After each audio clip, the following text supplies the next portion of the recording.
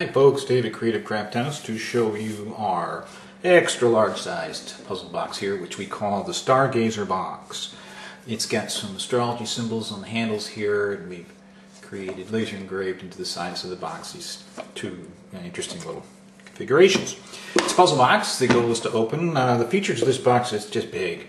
We've had a lot of requests, particularly from escape rooms, for big boxes that are fairly rugged in construction. And that's what we tried to do here. And I've also tried to keep it economical. One of the problems with big puzzle boxes, beyond that they're really difficult to make, is that they tend to be very expensive, and this box will not be. I think for what it is, it's going to be nicely priced. It is big. It's about 10 inches by 6 inches by 5 inches in height on the outside here. You can see it compared to the our best-selling box is the Secret Lockbox 1, this one with the mandala designs on, or the Magic Lockbox. It dwarfs them. But they'll go right inside this box. Made from floorboard. I love to use floorboard material for this kind of thing. Very, very difficult to work with floorboard. It's like cutting stone and likes to chip a lot. But when you can do it, it creates a surface that is waterproof, scratch-proof, doesn't warp. It's flooring. It's stuff you walk on, and it's quite rugged. It's very strong. So, your goal, it's a puzzle box, your goal is to open the box.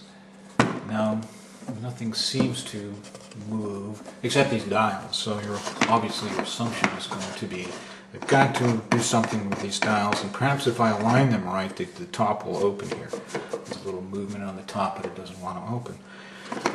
And in fact, you can spin these all day long, and not a lot's going to happen.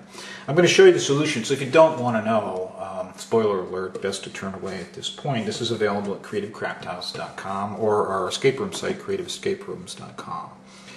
Okay, when these are aligned in a certain way, something will happen, indeed. But actually, these two wheels don't really matter. Don't really matter. They're red herrings. This wheel, if it's aligned right, this will lift right up, but you don't even have to align them. This wheel will lift right up if it's positioned correctly. Now you may pull that out and say, oh no, I broke the box, but in fact you didn't. Now there's a hole here, so anything you put in you want to be larger than that hole size so they could see it, but they couldn't get it out. What's going on in here is there's actually a magnet, a nice powerful magnet built inside this little handle. And that magnet, if it's placed in the right position on the box, is going to open a latch, which will allow the top to be taken off. Pretty cool, huh? And as you might guess, the position of that is associated with one of these symbols.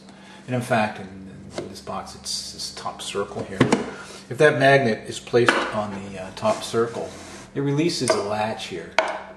See, this little pin latch is released and allows you to open the box. There's a catch on the other side. We've created this divider to protect the latching mechanism, and this nice felt lining here for the bottom of the box. The inside of the box, actually I'm not quite sure, it's about 7.5 by 5.5 by usable depth would be about 4 3/4. Okay. So very interesting box. It's our own design and copyright. Available, as I said, at creativecrafthouse.com. This will go right back in here, right here, and that's all there is to resetting the box. Okay, it's a lot. Okay. All right, hope it's something you can enjoy. I am working on a smaller version of this also, more along the size of this, but a little bit bigger. And it'll actually have multiple steps. It'll be harder, and that should be released fairly soon. But this is the jumbo. This is the Stargazer box, and as I said, hope you can enjoy. Made right here in our Hudson, Florida shop.